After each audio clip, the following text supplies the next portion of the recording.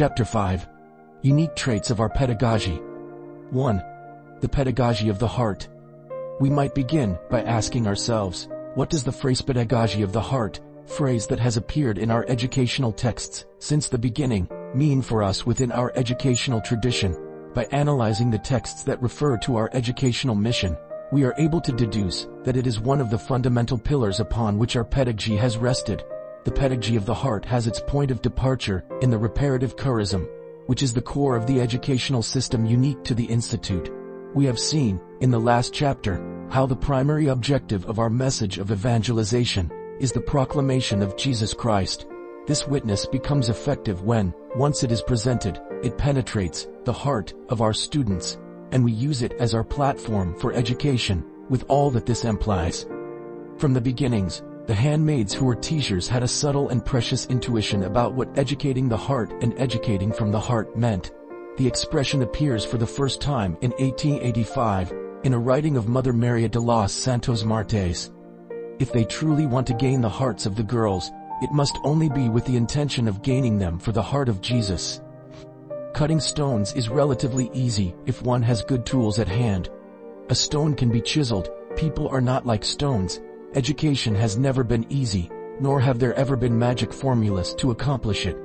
A good educator is not content with simply transmitting good information, keeping up to date with new developments. There is, rather, an education that is permeated with feeling, with empathy, the pedagogy of the heart, the pedagogy of selfless giving, of tenderness, patience, of careful attention to the poor, the weak, and the smallest.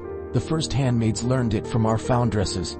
Mother Fernanda del Corazon de Jesus, prefect of the Academy of Cadiz, writes the following to Mother Pilar.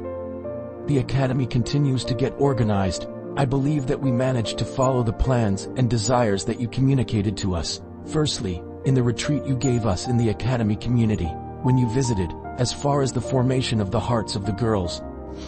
This specific concern for every student according to her individual needs made our sisters open up pathways for connecting with each one, as they acquired that creative wisdom born of a true love for the reality they were encountering.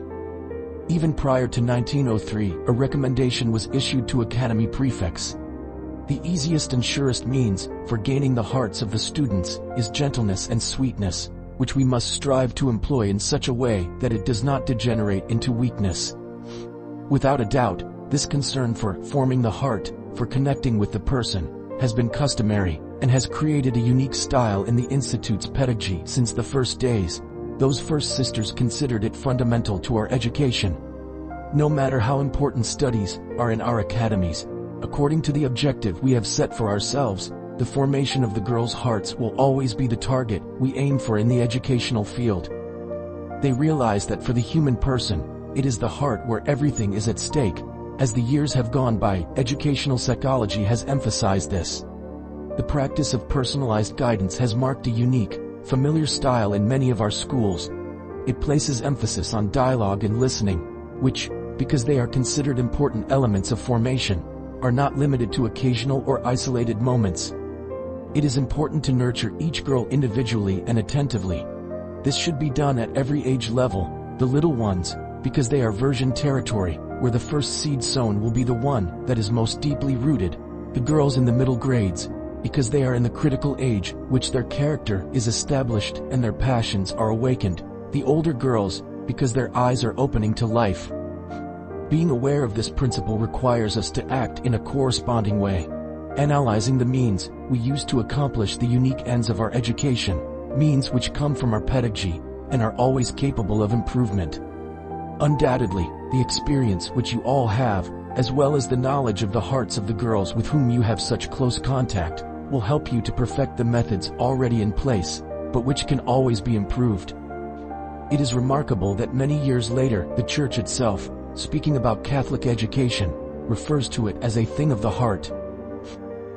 Education is a thing of the heart, and that, consequently, an authentic formative process can only be initiated through a personal relationship. From the beginning, the handmaids of the Sacred Heart have been called to contemplate the heart of Christ, incarnated in the heart of every person, in order to repair, heal, and bring life the life we have discovered in Him. Our charism is alive and creative. It cannot be boxed in by rules, but flourishes in the contemplation of the human heart. For this reason, teacher training and efficient methods must always aim at focusing on and reinforcing love for the student. This is the pedagogy of the heart that effectively calls us to attend to the poorest and weakest in our centers in order to be the living memory of the Lord Jesus. 2. Attention to the most needy. From the beginning, the preferential option of the Institute has been for the weakest. We are called to this preference through our charism of reparation, which distills the essence of the gospel and the Eucharist. From this lens, it makes perfect sense to us, as it did for our foundresses and the first handmaids, to educate with and from the heart. In the past and the present, we have found many situations of poverty, which directly affect the students of our centers. The Institute, throughout its history, has always strived to be attentive to these realities. In concrete moments, we responded to certain specific poverties of society. Today we respond to other poverties.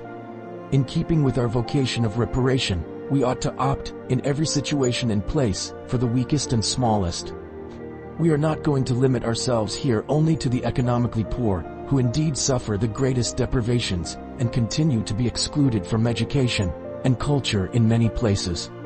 Situations of poverty, or also those which are seen in our centers, such as human limitations and deficiencies, which reduce and stunt students' personal development and maturation process. These privations, like links in a chain, gradually imprison young people and drag them into situations that are even more difficult. According to our charism, no one should be excluded from our educational plans. One thing that concerns me in this list of ideas is the great number of students whom we declare to be unfit for further study.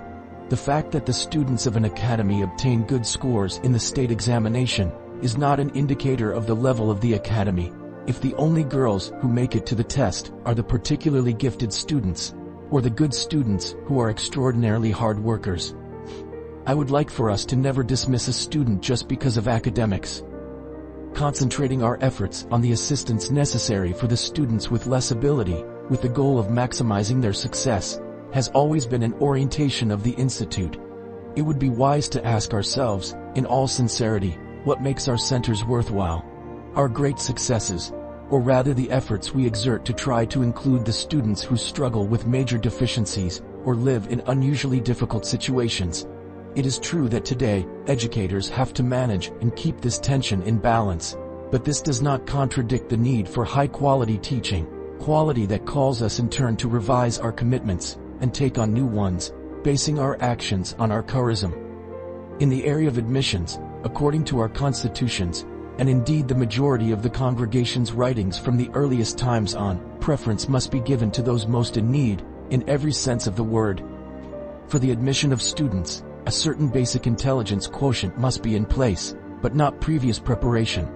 A minimum intelligence quotient is an indicator that the girl is normal, at least in her intelligence, which does not mean, in any way, that we must select the brightest girls. These positions bring us inevitably to another aspect of our pedagogy, to that personalized, individual attention owed to each student. To individualize education in the manner and format which the needs of each girl demand, educate each girl, since each one is one of a kind, souls are not duplicated. Although it has not always been carried out successfully, the Institute has always recommended this pedagogical practice in our educational ministry. Centering our teaching on the individual person before us, with his or her environment, abilities, and personality characteristics, has been a constant challenge, but one that can lead to more effective teaching. Education must direct all its activity to gaining a profound knowledge of the girl, and to adapt the actions of the academy so that, from the first moment, it may be truly educational. The constitutions of 1894 already allude to this differentiation in schools. We will try to separate the girls, distributing them into 2 or more sections, paying attention not only to their ages, but also to their development and needs. In one of our first regulations, in the part which addresses the duties of teachers, it says that the knowledge of the individual girls in order to adapt her action to the capacity of the student, to her learning styles, temperament, etc. Besides, this adapting is in a certain sense a duty in justice, For we should respect and develop in the girl all the natural qualities that God has given her, and to educate her without stunting any of her natural talents. A few years later, the same topic is reiterated. They, the teachers, have to be considered collaborators in the work of education and formation of the girls, not merely as teachers, for which reason they should be very well versed in pedagogy and study the characters of the girls attentively in order to bring them to God. This attention and the study of the student leads to diversifying methods in education, which avoids forcing everyone into the same intellectual mold without keeping in mind individual talents and the different rhythms of maturation. From the disregard of this principle come almost all the difficulties, discouragements, and thus the development of laziness, for there is nothing that so demoralizes and disables a girl for work as demanding efforts greater than her ability. This is a point of which the teacher should be very mindful. Gauging what she must require and how she is to require it from each student is a task that demands much concentration and even abnegation and study. Those who had the final responsibility for education in the general government of the congregation during the 1950s give very precise instructions on this point. Provide the girls with the assistance they need, so that even those with less ability for studies may achieve the highest level of which they are capable. The methods that you should employ in order to achieve this are, along with understanding and interest for each one of the pupils, diligent preparation, long-term and immediate, of your classes, and the utilization of modern teaching aids. They repeat, again and again, that the curriculum should be centered on the needs of each student, always keeping in mind those who might have more difficulty in learning. Some seem to consider the ideal to be that everyone in the class be at the same level. It is evident that in the class there have to be girls of different intellectual capacities, and the merit of the teacher lies in this, that many of the less capable assimilate the fundamentals of the program. The ones of average capacity will grasp almost everything, and those who are above average will be challenged, so that each will develop according to her capacity. I know that this is difficult, and I am not telling you this expecting you to achieve it all at once, but so that you continue to orient yourselves in this sense. Today, our educational projects and programs reflect this pedagogical heritage. Our pedagogy is essentially that of effect. It stems from the love which creates life, and it respects the rhythm of growth and the differences between persons. The personalization of teaching and education presupposes a good preparation beforehand for teachers and guides. In order to carry out this mission, individualized attention is necessary. The preferential option for the weakest is what has characterized the Institute from the beginning. Although it is true that its contexts have varied, this identifying trait of the pedagogy of the heart, because of its link to our charism, cannot be reduced to an occasional practice. At the beginning of the 21st century, there are new contexts in which to develop, customize, and hone this pedagogy. The pedagogy of the heart must continue to be an identifying element of our centers. New educational spaces are expected to offer our students the necessary elements that will allow them, from the perspective of respect and intercultural dialogue, to not only welcome difference, but integrate it. This creates a new challenge for us as handmaids of the Sacred Heart of Jesus. Therefore, the greatest efforts in our schools must continue to be focused on those who most need our attention. Only thus will our charism be sufficiently evident in our educational undertakings. 3. Firmness and gentleness. Today, no one is ignorant of the fact that our world has undergone a profound change in its system of values. However, no educator would deny the importance of a good system of school discipline, or, as it is sometimes referred to, community living skills for the personal development of the student, to educate him/her in self-control and respect toward others. External discipline is necessary wherever many students are living together, but this does not mean that care should be taken only about insisting on external order. In 1896, Mother Pillar showed her concern for this area in a letter to the superior of the Academy of Caddies. Santa, may these girls not fall into the neglect of exterior discipline. A certain father has mentioned to me that in their manners they have lost a lot of ground. I don't mean slavish adherence to rules, but courtesy. The writings we have on this topic are full of discretion and understanding. The expression, knowing how to combine gentleness and firmness, repeated so many times in our literature, is another example of that pedagogy of the heart, characteristic of the Institute. We can approach the human person in many ways, but our method has always been to address our students with gentleness and firmness. This difficult combination allowed for the creation of resilient, strong-hearted individuals, as Raffaella Maria would say. The following paragraph by Mother Olivia Rena demonstrates very well the prudence and tact which every educator should have in her actions. The double work of uprooting and implanting, which all education must carry out, not in a violent, extraneous way, but rather by means of cooperation or collaboration with nature, with the respect of one who restores God's imprint in souls, and the care of one who seeks to place within these souls the divine perfections, is no less lofty an art indeed. It is rightly called the art of all arts, because it is not a work executed in marble or bronze, but in free will.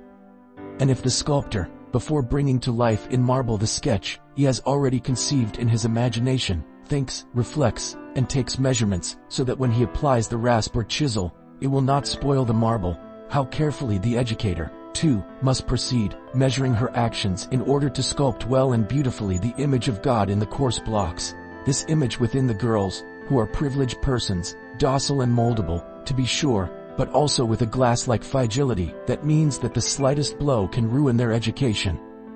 Disciplinary aspects never appear as absolute values, but rather are focused as a means to achieve a formation aimed at responsible freedom.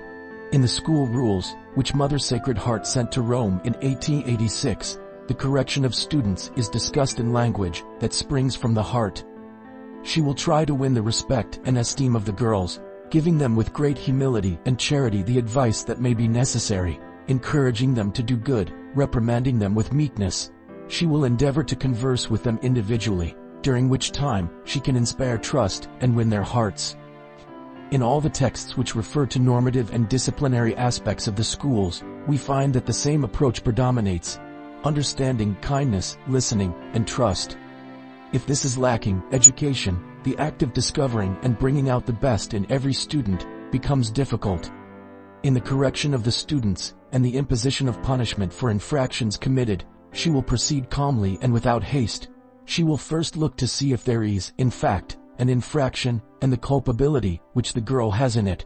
In the imposition of the punishment, kindness is preferable to excessive severity, which the students will generally regard as unjust. Furthermore, in order not to err in such a delicate and important point, it is necessary to attend not only to the gravity of the infraction, but also to each girl's age, character, constitution, education, and other circumstances. Some years later, the regulations of the Academy of Madrid offers some wonderful clarifications about this ability to combine gentleness and firmness in correction. It considers it an art and science more divine than human, and insists upon the need to highlight the positive qualities of a girl before reprimanding her. The person who disciplines must seek the good, and for that reason must know the student well. It is always a good idea to separate the offense from the one who committed it, and warnings must be thought out ahead of time, fair and useful. In regard to the form of correction, it must be dignified, concise, concrete, combined with gentleness and energy, quite firm. Mother Cristina Estrada, speaking about the elements of human formation in our centers, indicated discipline as one of them, when discipline comes from an interior impulse. To achieve this end, it is necessary to know perfectly the reason behind every disciplinary practice and its value. External discipline is, as I say, a means of formation, and is always necessary when one lives in community, but it can be presented in various forms. Discipline that was good in one era might end up being harmful in another. It could in the same way be harmful for their formation to demand practices that are not justified, whether that be because today they are no longer useful or fitting, or because of the trifling way in which they are meant to be practiced. The rules of community living in our schools, in order to be educational, must stimulate the use of responsible freedom, and in some cases, should awaken the critical faculties of students, so that they become able to discern true and false, good and bad. It is of fundamental importance that rules be based on serious reasons, so that they assist the growth of students in the responsibility they bear in their social environment. In 1951, there were difficulties emerging in the student community in our centers. It is more difficult for students to be submissive to academy discipline, perhaps the reason can be found in another quality which characterizes today's youth, the critical attitude. This is not bad in itself. It is more difficult, yes, to form the person who has this quality, but once it is achieved, the formation is more solid. Within our educational style of the pedagogy of the heart, we situate the complex world of evaluation and grades. If marks constitute an important moment for students, they are important as well for educators as a means for encouraging, stimulating, and supporting the development of students' self-esteem, as our constitutions of 1894 suggest. The pedagogical orientations about this matter speak profoundly to us about the fairness we must exhibit. The teachers should be convinced that it is a sacred duty to act very much in conscience in regard to the marks, and that it would not be just to avoid giving a student that mark that she deserves. However, there is also an insistence, perhaps even stronger, on a well-grounded benevolence which belongs to our pedagogical style and is what truly restores a person. How often a grade inconsiderately given disconcerts a girl, defeating her good resolutions. So that the marks may serve as a stimulus, you have to keep in mind the way that the girls are, the state in which they arrive, etc. If you require them to do things that are impossible, they will become discouraged and will end up, by making no effort, seeking in other outlets the satisfaction that they do not find in their marks. In these marks, while being just, we have to be kind. I am not saying that you should easily give very high marks, but that the low ones should be the exception. Today, this subtle but necessary area of discipline and grades continues to be just as valid, but as in the past, it is truly constructive only if it is considered in reference to the person and his or her human development at the personal level, both as an individual and as a social being, remembering that each student is a unique creation, and that education leads the student to humanization and personalization in the freedom to love and serve from the perspective of a critical thinker, in an attitude of attention and discernment, and helps improve self-esteem and growth in all his or her dimensions. The pedagogy of the heart ought to be for us the path along which we accompany our students in their growth and maturation in every aspect of their personalities. Because this approach springs from love, it must respect the identity of each one so that each person may become an agent of his or her own formation, able to collaborate in the construction of a society in which priority is placed more on being than on doing, on respect for others, solidarity, and the ongoing search for what is most just and loving.